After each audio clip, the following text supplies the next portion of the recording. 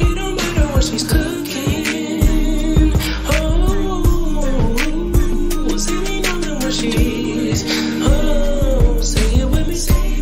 You say me cooking, yeah she does. You say me cooking, yeah she does. It's the place that you want to be,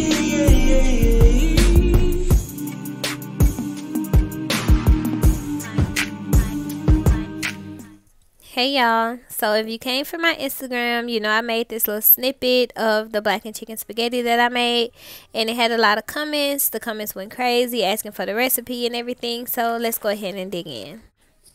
So I started off with some blackened seasoning and also chicken breast. I just generously seasoned my chicken breast until my ancestors told me to stop.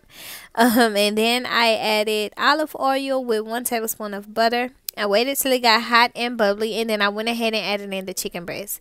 I cooked the chicken breast for approximately maybe 7 minutes per side, but I was really going for that look to, you know, when you can see that it's actually blackened.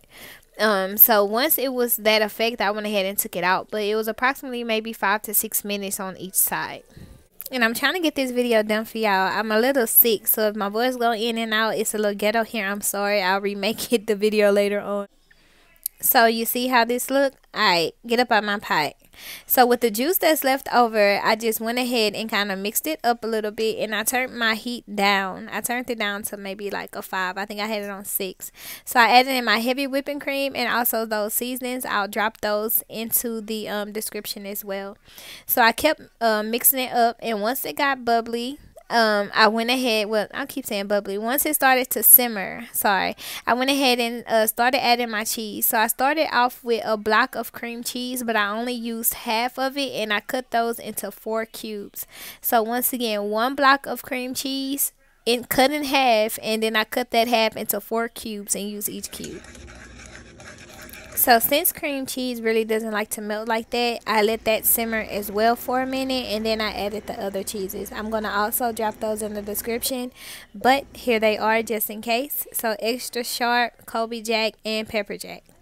So I went ahead and added those. Somebody keep count of the cheeses, because I posted on Instagram that it was 4, but it may be more than that.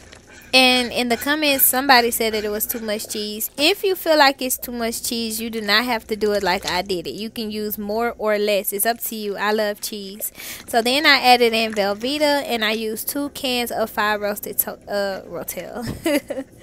I'm tripping today. But anyways, I went ahead and added in some cream of mushroom, and I seasoned the noodles with parsley and Cajun seasoning, and I seasoned the mixture with parsley and Cajun seasoning. So then with the noodles, I added them into the mixture of the sauce, and just for it to get like a little flavor for when it's time to bake. I was gonna mix everything together, the meat, the noodles, and the cheese, but I decided to do it a little different this time. So as you can see, I just made sure that the noodles were covered in the sauce, and then I went ahead and put those into the baking pan. So with the chicken breast that we kicked out of the skillet earlier, we're gonna go ahead and you can shred it, dice it, or slice it, however you decide to do it. And I went ahead and put that on top of the noodles. So then with the sauce that I had left over in the pot, I went ahead and poured it on top of the mixture, and then we're going to top that with some of the cheese.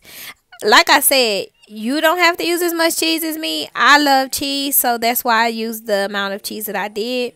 So if you feel like it's too much cheese, just use different cheese, or I mean you can use more. It just depends. Like I say, when you're cooking, it's for you to eat, so it really doesn't matter. As long as you think it's good and you're okay with it, then look, use as much cheese as you want.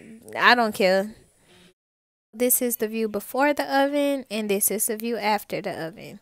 I baked it for about probably 10 minutes. I was going to broil it, but I didn't really want a burnt like macaroni and cheese type thing. I kind of wanted it cheesy and creamy.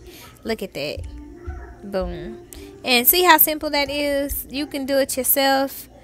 I'll keep dropping the recipes. I'm sorry that I made this video so short, but my throat is hurting, y'all. I'm so sorry. Thanks to everyone that's loyal. I really just hit 100K before Christmas. This a whole year of me putting in work to this, so I just want to say I love everybody. Thank you for the support. Thank you for the views. Thank you for everything. Thanks for inviting me in your kitchen, basically, you know. So I love y'all. Thank you. Like, share, and subscribe. Let me know if you tried it. Let me know if you liked it. Let me know what's up. Bye, y'all.